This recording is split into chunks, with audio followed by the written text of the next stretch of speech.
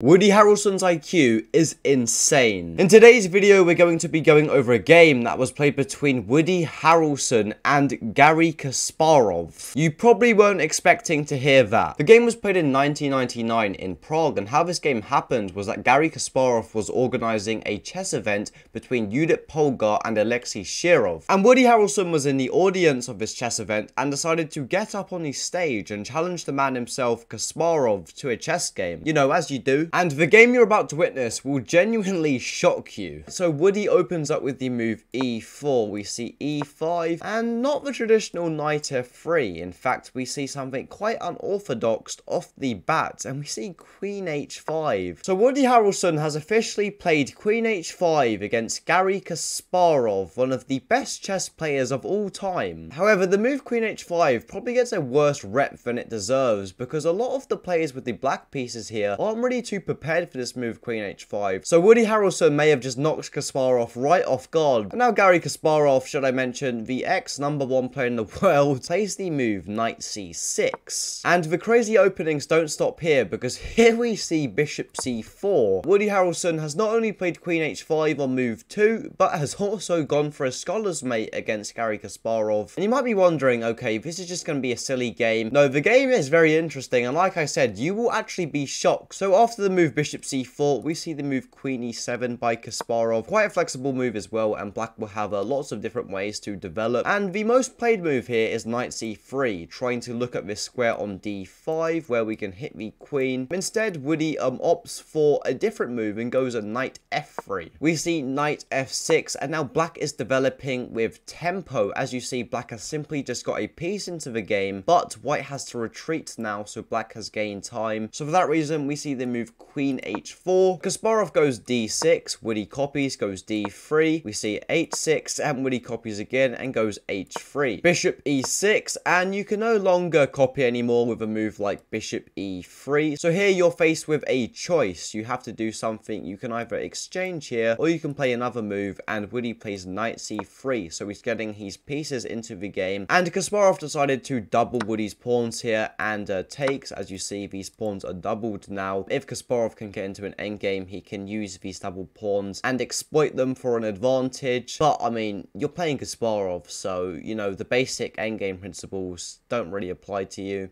Anyway, after the move takes, we see the move knight d4. So already Woody's coming under attack. The problem is this pawn is being attacked, and this knight is being attacked, and you don't really want to retake with the pawn. So you have to do something here. But if you take, it almost seems like you lose a pawn here. So it's a bit tricky for Woody here. However, he ends up finding the top move, and he plays knight d4 anyway. And you might be wondering, doesn't this just lose a pawn? Well, after takes, he luckily doesn't go knight d5, because here black can actually take here. And the problem is your queen is under attack, but you need to retake this knight. So you take back the queen, normal, right? But now this knight, what was under attack, and you're down a piece here, takes back. So you're just down a knight here. So there's a bit of a tricky line here with the move knight d5. You cannot play the move knight d5 here. Instead, you have to play the move knight e2, and you have to see a bit further into the future to play this move knight e2. The thing is, black can take this pawn. If he were to take this pawn, white can simply exchange, but remember, this d4 pawn is hanging. So this pawn on e4 is hanging, but this pawn on d4 is hanging as well. So Kasparov decides to defend it first, and he plays the move c5. We see f3 by the movie star Harrelson,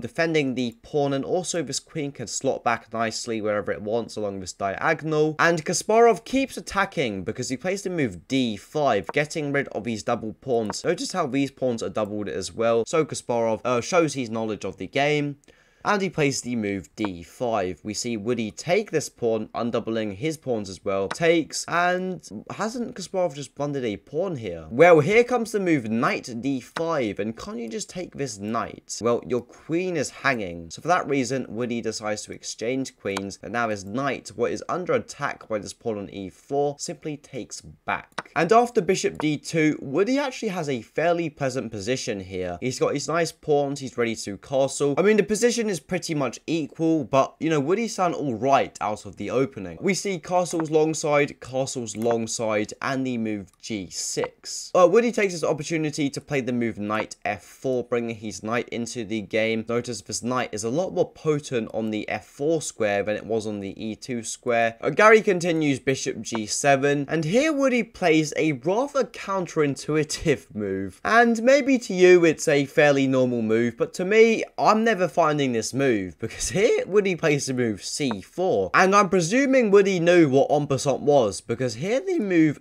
d c3 is played, and we see a bishop c3, so Woody has also exchanged more pieces. We see takes and takes, and now we're almost pretty much in an endgame. So let's look at the positions here. Here white has two split pawns. Black's pawns are pretty much all intact. They've only got 2 pawn islands, but white has 3 pawn islands. The one good thing white has going for him is that he's got this nice d5 square, and he's got the nice control of the d file, so it balances it out, and the position is pretty much equal here. And it is Kasparov's move here after bc3, and here we see the move b6, so just kind of solidifying this pawn chain a bit. We see the move c4, putting more control on the d5 square. We see the move knight c6, king b2, rook h to e8. We see takes, and knight d5. Both players continue with some fairly boring moves. We see h5, a4, king d7, king c3, king e6, so both players just getting their king into the game. We see f4, white getting a bit of space here, and now black hops in with the knight d4. We see rook d1, knight e2 check, king c2, knight d4 check again, and after king c3 and knight e2, Woody Harrelson had to catch a flight, so both players agreed to a draw. And at the start of the video, I may have said there was a little fact in this game that might shock you, and that was that Woody Harrelson may have received a tiny bit of help by 2 grandmasters, and